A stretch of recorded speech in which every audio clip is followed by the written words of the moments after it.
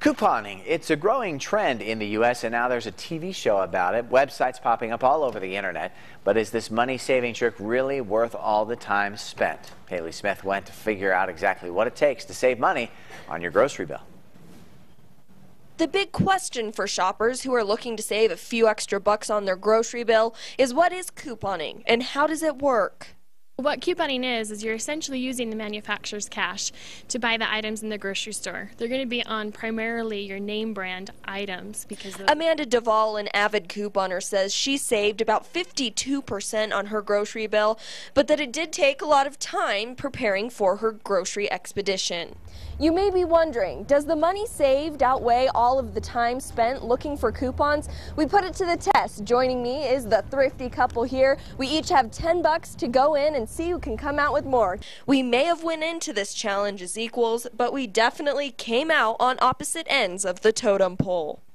I'm not sure if you can tell, but there's a little bit of a difference between what we have in our cart versus what you have in your cart. A big difference. Okay? But we have a little bit of bad news to tell you. Oh, did you guys go over? I'm sorry, we went under by $1. This whole cart was $9 even, so here's your dollar back. I'm very ashamed right now.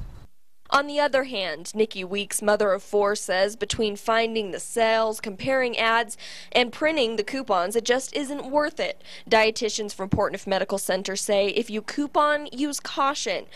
Would encourage people to obviously buy the things that they are going to consume with an appropriate amount of time, and making sure that people are getting a variety. So if you have a coupon for 10 boxes of something, making sure that you're still getting a variety of foods and a variety. If you notice, we have organic carrots, we also bought organic cereal, and so there's healthier ways, there's good ways of saving on healthier options as well. Don't worry, there are some easier ways to coupon. You can try a couponing site like thethriftycouple.com. somebody that doesn't use a website or the tools that are available, it can take them a very long time and we used to do that a long time ago.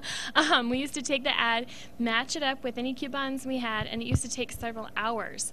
There are ways that you can do it now by using websites and tools and resources out there to cut your time by a huge fraction. And in fact, like a shopping trip like this that we did, it would take you probably about 30 minutes to make your list, get your coupons, and be out the door. Next step to saving a few bucks could be buying bargain brands.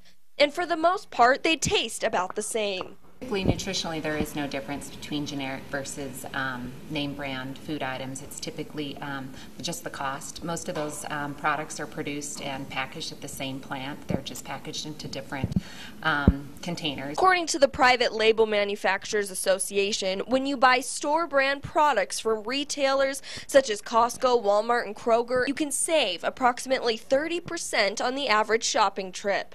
And lastly, make a list and stick to it. And so we have actually on our site have already compiled grocery shopping lists for all of the different grocery stores here in Idaho.